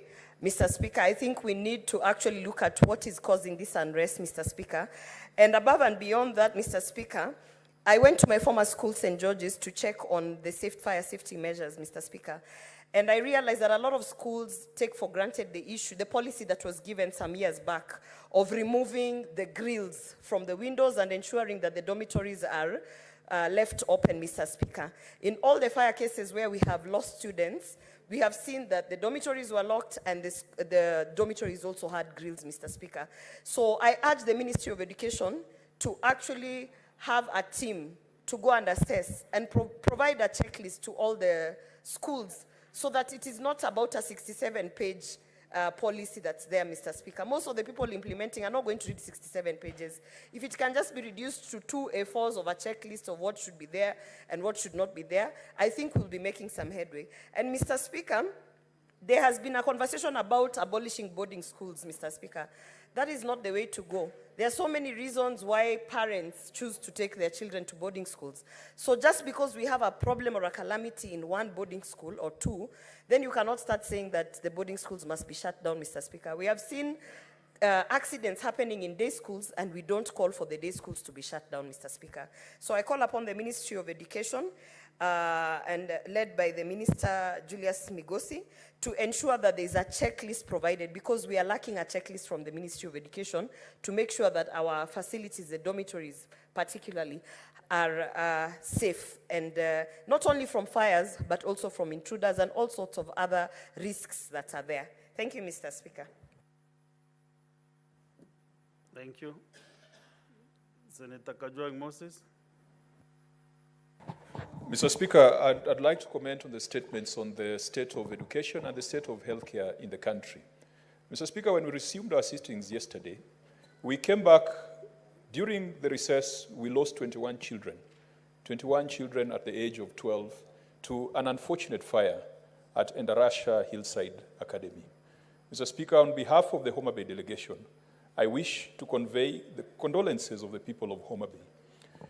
A house with a conscience ought to have resumed its sittings with a minute's silence. Mr. Speaker, I'm a parent of a child in that demographic. My son turned 12 years old. And I would really tremble to think that I would send my son to school, to a boarding school, to pick up skills and to relate with other children, only for him to come back in a body bag. Mr. Speaker, if you read the story of Endarasha, it is a horror story. This is one of those things that if our committees were properly resourced, the first business would have been for the relevant committee, be it education or security, to go to Endarasha, to go there and establish the facts. We cannot trust the government to tell the story. We cannot trust the executive to tell the story. And that is why Parliament exists, such that if there is something that has happened in this nation, and Kenyans are very skeptical of the account that the National Executive provides. Mr. Speaker, I want to encourage the relevant committee. If all of us cannot go to Endarasha, we must go there. We must establish the facts. We must assure the parents that it is safe to reopen the school. Mr. Speaker, a school where 21 children have been roasted to death, you can imagine the kind of trauma that will visit the other children if they are forced to go back to that school. And why would parents be forced to send their children back to that school? Because they are paid fees for the entire year, and they don't have an option to transfer their children. Mr. Speaker, we need to be empathetic, and Endarasha Hillside Academy summarizes the state of education in this country, that it doesn't matter, children can die as long as you don't touch the mountain. It doesn't matter, children can die as long as you don't destabilize the politics. A country that does not put children at the center of its policy and its politics is a country that is dead. Mr. Speaker, this morning, the CS for Labor brought here a redacted summary of Kenyans who have acquired jobs in the recent job-seeking spree that the president has been on. Out of that entire schedule, Mr. Speaker, 60% had secured jobs as housemates. Housemates. We are exporting housemates. We are manufacturing housemates. Mr. Speaker, what kind of education system is that? South Africa, the education system has produced and exported Elon Musk. He's now the richest man in the world. The Indian education system has produced and exported executives of tech companies globally. Kenya has produced and exported housemaids to Saudi Arabia and Qatar. It is a big shame. That is the state of education in this country. Mr. Speaker, I believe that if there is a crisis that we need to deal with today, it is the education crisis that is manifested in strikes at all levels, from primary to secondary to universities. A university funding model that does not make sense, Mr. Speaker. Mr. Speaker, as I conclude on the issue of the state of healthcare, as raised by Senator Mwaruma. Senator Mwaruma, some of these strikes by our doctors, they relate to delays in exchequer releases. But sometimes the county governments deduct money from staff and they do not remit. Mr. Speaker, if you allow me just 1 minute to inform Senator Sifuna who was very hard on CS Mbadi earlier in the morning. It is unfortunate I was not here to provide that information at that point. Mr. Speaker, CS Mbadi, after meeting the president, had an appointment with his tailor. Yesterday, there was a national outcry about the state of his suits and that he had cut his suits, the cloth too big for his size. And Mr. Speaker, if you all observe, CS Mbadi looks emaciated, he looks stressed, he looks fatigued. Mr. Speaker, we should all pray for CS Mbadi so that his suits can fit him again. We donated him when he was in good health. We donated him when his suits could fit him. In only 2 weeks, Mr. Speaker, CS Mbadi, yes, the suits cannot fit because of the state of the economy. Senator Gloria, what is your Please give us back our Mbadi. Mr. Speaker, I am an amateur at this house. My point of order is on 101. And I have been learning through these senators on how to conduct myself in this house, a house of procedure, a house of rules, a house of mature people, Mr. Speaker. It is very saddening. 101, kindly refer to your standing order 101. Proceed. Mr. Speaker, let me... Point of yes, order. Mr. Speaker, it is very sad when some of us, young people, come here and we observe these other senators breaking the rules, acting misleading, acting very immature, Mr. Speaker, to come to the point of coming to discuss a cabinet secretary's dress code, a man discussing the dress code of another man in chambers, Mr. Speaker. It is shocking, Mr. Speaker. And Mr. Speaker, I want to also say, just allow me to conclude by saying, I wish had Senator Tom Ojen, had Senator Kajwang, if he stood up to tell us that now, after his very extensive point of who we are exporting, Mr. Speaker, and by the way, housemaids are not kazi ni kazi, Mr. Speaker. All jobs are dignified. I wish that this senator stood and said that the cabinet secretary was busy working and creating more jobs of engineers also, but he has come to discuss the dress code of another man, Mr. Speaker. We need to, first of all, investigate the intention and the interest of Senator Kajwang to discuss and looking at Senator other men and discussing their dress code, Mr. Speaker. That's good enough. Mr. Speaker, it is very strange. As a woman, it is very strange that I come here. He should apologize. As women, we are not complaining. As women who are looking at this cabinet secretary and his dress code, we are not complaining. What is Senator Kajwang looking for in the dress code of our cabinet secretary, Mr. Speaker? He must withdraw and apologize. Withdraw, and that is a dignified cabinet. You know, when the chair talks to you, Senator Gloria, you should just listen and pause. And you did the cracks in front of me. When a chair calls a member, you should just switch off the mic so that they can listen to the message that I want to convey. Next is Senator Chalege.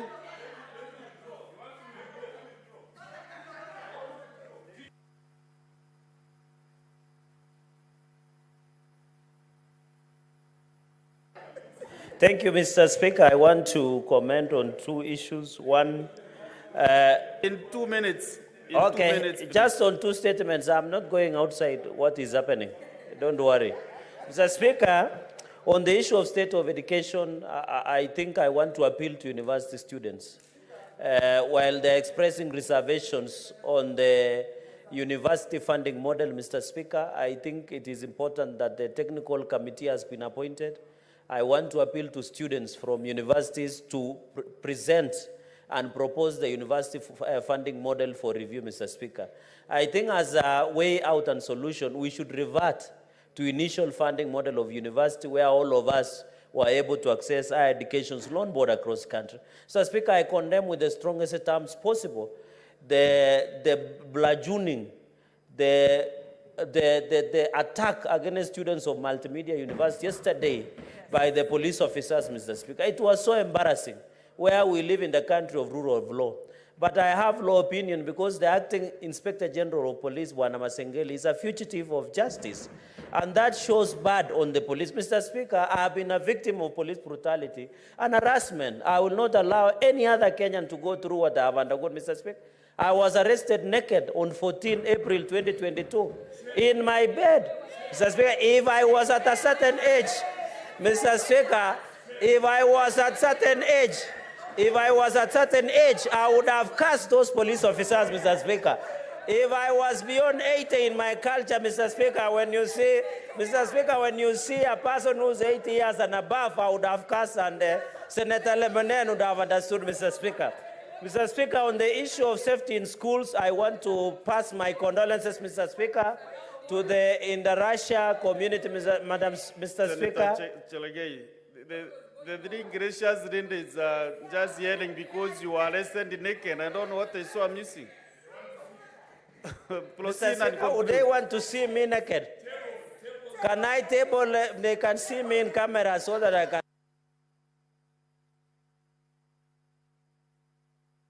Give him 30 seconds to conclude. Mr. Speaker, you know, Mr. Speaker, the gracious lady might have seen more machines than that they want to see mine. You know, some of our Kalenjin propellers are dangerous. Mr. Speaker, in conclusion, I want to pass my condolences. Senator Chalagai, what are you referring at? No, they understood. If you see the excitement of Senator Karen, he understands what a Kalenjin propeller is, Mr. Speaker.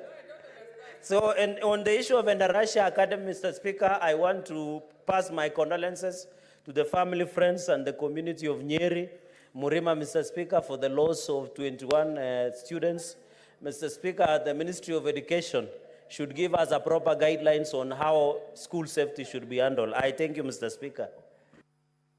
Concluding the statement hour, maybe I want to give Senator Koiti Andrew and one more member from this side, then we conclude that. Mr. Speaker, sir, thank you for the opportunity to address this House. I'll contribute to the statement on our schools. The missing link or the elephant in the room is the way in which school inspectorate or the school inspectors have been sidelined. They have no budgets, they are not operational. So even if we pass these beautiful laws and regulations, there's nobody to enforce them. So we need the education sector to go back to a system whereby they had a robust department of school inspectors who could go around the schools like Senator Gloria did when she went to her former school and found that the grills were not well fixed, so that they can. You didn't clarify that. You just said you went to your school and I don't know what. So we need the school inspectors to come back and begin enforcing these regulations that are passed and laws that are passed by this House to ensure the safety of our children. Also, apart from the school inspectors, we need to look at these private schools, and the public, the taxpayer must go back to funding and providing proper public education so that these private schools are not crowded. The idea that the government only collects taxes and provides no goods and services is anathema to the Republican nature of this state. Thank you. This, but not the last, Senator Mutinda.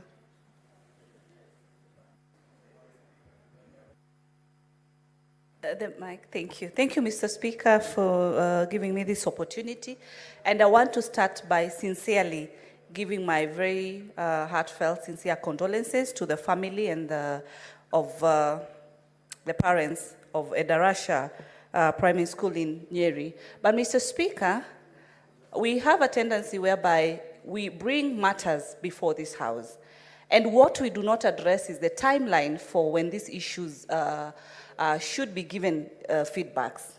It is a high time that the Committee of Education, that I believe will handle this matter, to fasten and speed up, because we await and then you find that other issues are still cropping up. It is a high time also the County Director of Education for Nyeri, where this school is, should by now have given also his statement or a report as to what really transpired. I want to thank our president, Dr. William, whom we saw the other day when he was in the county of Nyeri, actually just this last weekend. And he committed to ensuring that he's going to support the school coming back to its status. But as far as my colleague Senator Mtata has mentioned, the inspectorate team should be able to give a report. It's one thing when funds are there, but what are the kind of standards that need to be adhered so that our kids are safe? We entrust our kids actually in these institutions. By the heads of these particular learning institutions. Learning institutions at some point in this country have become a commercial business, not adhering to the required standards of the Ministry of Education. The other day we were even concerned in Nairobi in the size of Githurai, where we have a primary school, one classroom with over 80 students, yet the regulations are very clear that the maximum number should be up to 45. Kids are squeezed in there. Yet the ministry is there, the people are being paid each and every month to ensure that they partake their roles, even if funds are not in place, but the person in charge should be able to ensure that in whatever time before the school.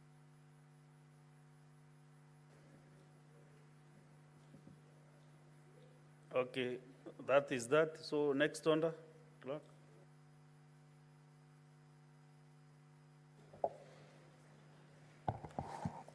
Order number 8, the County Government's Amendment Bill, Senate Bills number 39 of 2024, first reading.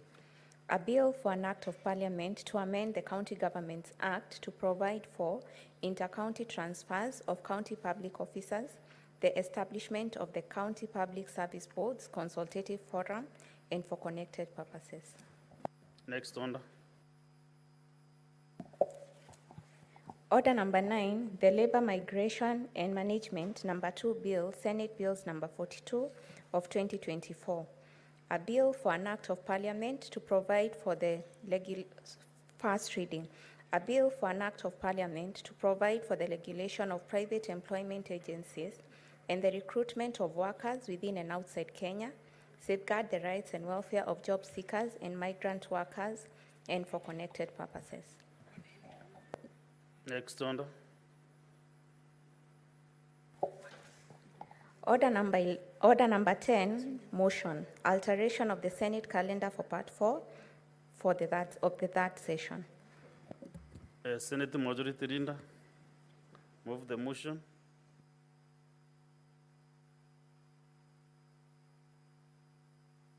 Mike, please. Thank you. Mr. Speaker, I rise to move the motion on the alteration of the Senate calendar for Part 4 of the third session, that notwithstanding the resolutions of the Senate made on the 15th of February 2024 on the approval of Senate calendar and 19th of August 2024, the alteration of the Senate calendar, pursuant to Standing Order number 32-4, the Senate resolves to further alter its calendar, regular sessions for the third session 2024 in respect to Part 4 to 1, continue with regular sittings until Thursday, the 31st of October 2024. 2, proceed for recess from 1st of November 2024. 3, resume regular sittings on Tuesday, 12th November 2024. Mr. Speaker, this is a decision that we reached at the SPC, alive to the fact of the next motion, actually, which we shall be speaking about in a few minutes, Mr. Speaker, of the Senate Mashinani program, which, as you are aware, Mr. Speaker, is scheduled to take next week in Busia. But because of other exigencies of work, Mr. Speaker, and considerations that need to be made, we've had to reschedule it actually to the month of November. And Mr. Speaker, that being the case, then it means we have to redo our calendar as has been proposed this afternoon, Mr. Speaker. This is a fairly straightforward matter, but there are two things that I'd wish to speak to. I didn't get a chance, Mr. Speaker, to speak when Senator Musa Faki spoke earlier on the need for members to show up in committee sittings. And I wish he had actually matched his word with his action, Mr. Speaker, by staying in the chamber long enough. One of the biggest tragedies of this current Senate, Mr. Speaker, and I must say this with a very heavy heart, Mr. Speaker, is that it is extremely empty on most afternoons, Mr. Speaker. I have never seen Parliament as empty as it is. Mr. Speaker, I am used to seeing a Senate where people debate, and not on points of orders, Mr. Speaker, on bills and legislation, Mr. Speaker. That practice has since long disappeared because people have become transactional. They come here, they issue statements, and disappear. In fact, Mr. Speaker, it's only that I don't want to name people. But if you see the number of people that bring statements to this house, many afternoon, Mr. Speaker, they consider that to be legislative work. Then you wonder, who is going to process this statement, Mr. Speaker? If everybody was just to come, lay a statement, and disappear. Why do people fight so hard to be elected to come to this house, Mr. Speaker, then leave your chairs to be empty? Mr. Speaker, we must also be serious as a legislature. I listened to people lament this afternoon, oh, this is not working, labor, I don't know education, I don't know the other. Mr. Speaker, begin first of all by transacting even that business in this house, Mr. Speaker. This is a premium platform, Mr. Speaker. Millions of Kenyans yearn for the opportunity to sit in the legislature of their republic, Mr. Speaker. I don't understand this new generation of legislators that we have in this current session, Mr. Speaker, that people show up at 2:30 and by 3:15 you cannot see them in the house. Mr. Speaker, I don't think that it is for lack of things to do, Mr. Speaker, that you find many. Look at the experience, for example, Senator Oburu, the youth leader, is serving his 7th term in Parliament, We have Mr. a Speaker. point of order from Senator Okech.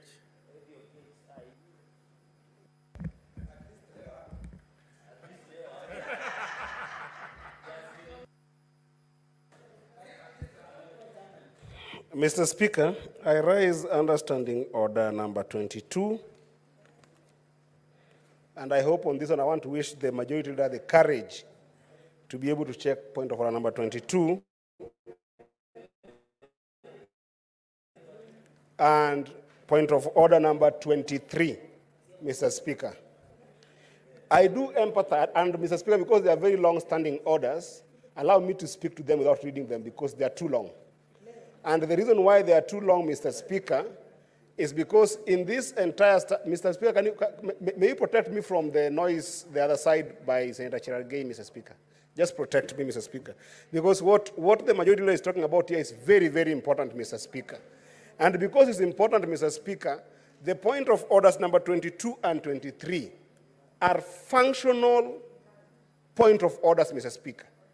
They are the point of orders that prescribe functions of leadership of this House, Mr. Speaker.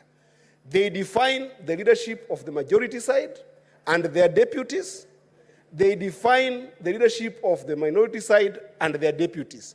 And they have got functions, including, Mr. Speaker, whipping members of this House to be in this House. Mr. Speaker, is it in order for a whole majority leader, Mr. Speaker, to get up and come here and start lamenting about his members who are not showing up in the House and therefore making the House always empty, Mr. Speaker? Is it an abdication of duty that majority leader, together with his deputy and majority whip, and deputy majority whip, and even the minority leader, Mr. Speaker, are not doing their work in terms of whipping members of this House to be in this House, Mr. Speaker? Why must we sit as senators, Mr. Speaker? Senator Okech, have your seat. Resume your seat. If I am the majority leader, Kiriari, what he meant about elections, once you're elected, you take personal responsibility. It is not about whipping members to be in the chamber. It is about personal responsibility and duty after you get elected. That is what he meant. And it does not do the work of the whip, which is done by Senator Boni Karwale. Proceed, Majority Leader. Mr. Speaker, I'm struggling to follow what my good friend Senator Eddy is trying to converse because, you know, I never whipped him to put up posters in Migori and ask the people of Migori that he wants to represent them in this House.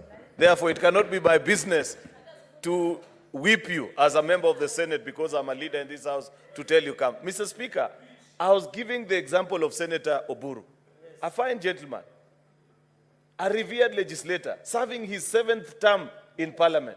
But every afternoon, from 2:30 to as late as possible, sometimes, despite his extremely advanced age, Mr. Speaker, he has the energy to sit in this house. But you find young people, Mr. Speaker, that are in this house who show up for 2 minutes, they pick up their call, they disappear. They are chasing 1,001 things, Mr. Speaker, none of which is exceptional and bringing any value to the country. Mr. Speaker, I thought the rule of life, Mr. Speaker, is that you succeed first at one thing so that you advance to the next level.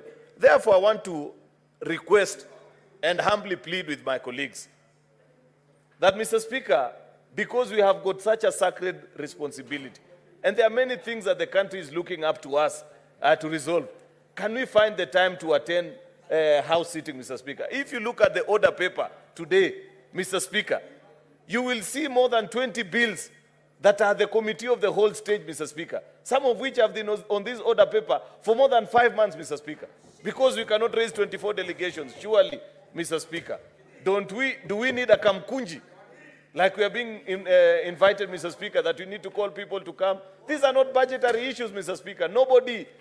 You don't require a budget, Mr. Speaker, for you to do your legislative work. Therefore, Mr. Speaker, I don't know what Senator Eddy has eaten before coming into the House, but I am trying to address you, Mr. Speaker. He is actually over shouting, and I cannot concentrate, Mr. Speaker, because of the noise that he's making. Senator Eddy Okech, can you, if you are consulting the senators for a very low tone, mention about terms?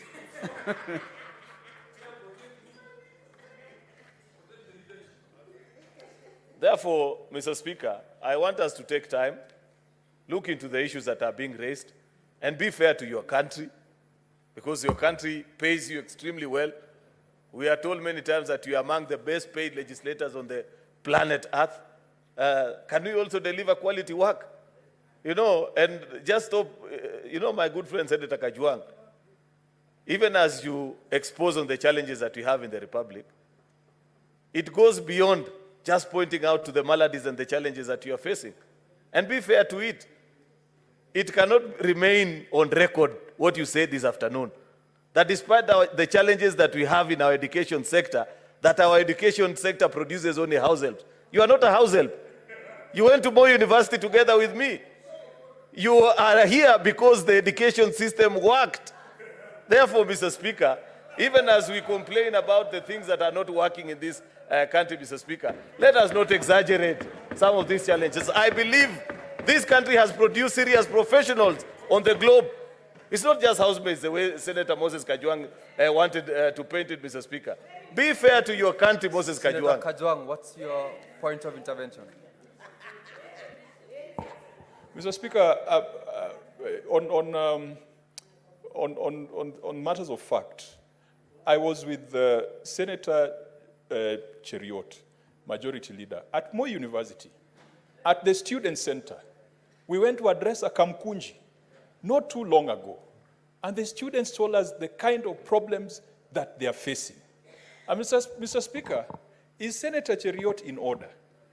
In the morning session, while he was away, he's lambasting members who are not here. While he was away, Senator Cherarkei and Senator Onyonka put the CS for Labor to task because the CS Labor brought us a schedule showing the jobs that we have exported.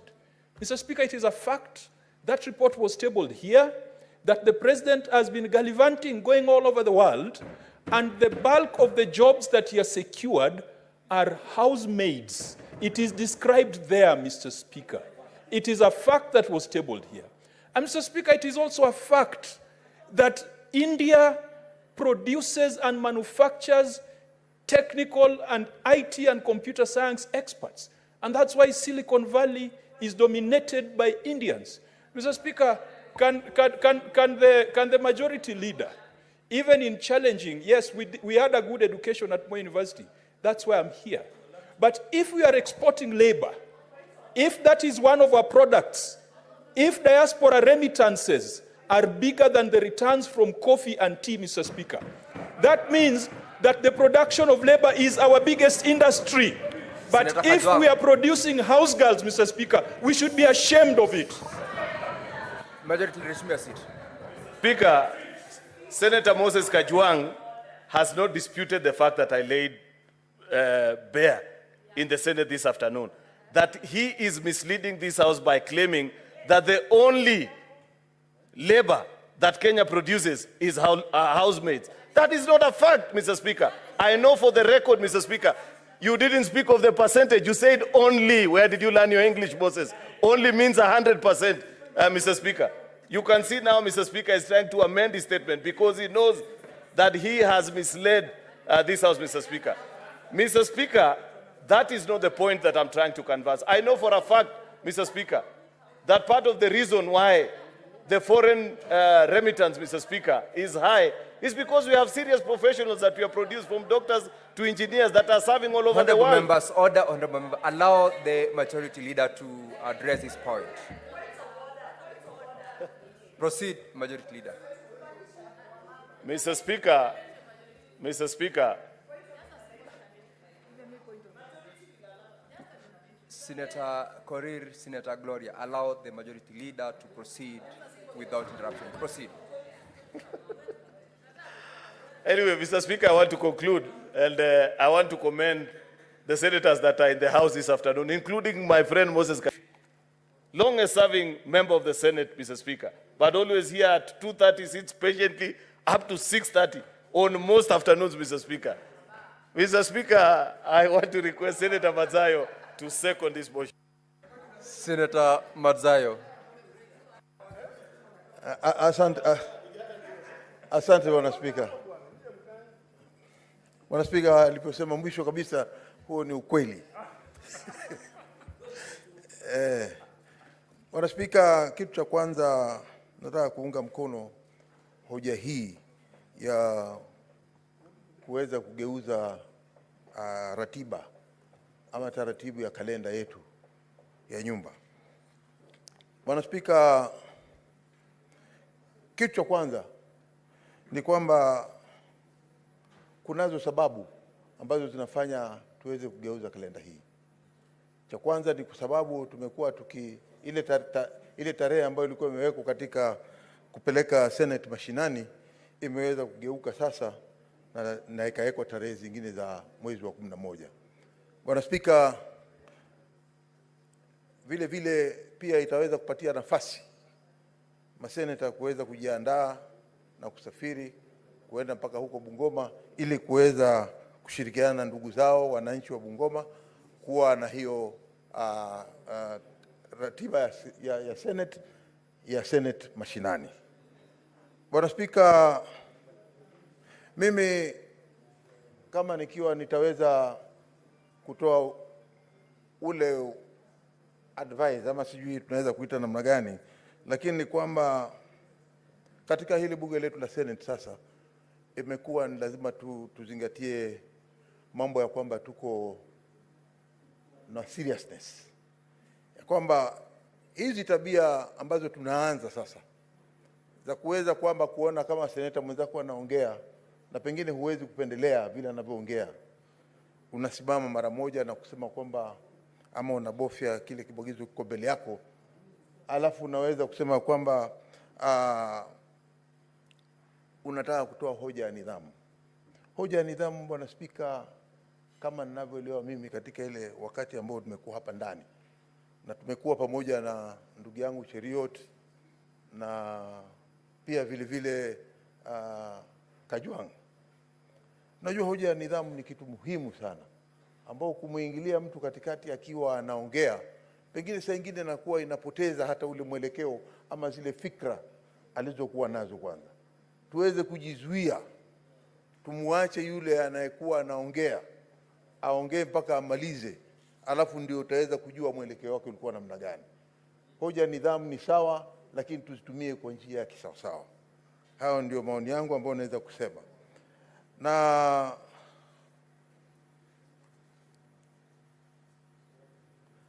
cha mwisho ambacho mimi ninaona ya kwamba ni cha muhimu, Bwana Spika, hivi sasa tutaenda katika Senate mashinani.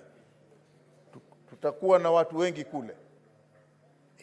Na ukiangalia hapa ndani hivi sasa utapata ya kwamba maseneta walioko hapa pengine ni kidogo kuliko ile nambari inatakana kuwa.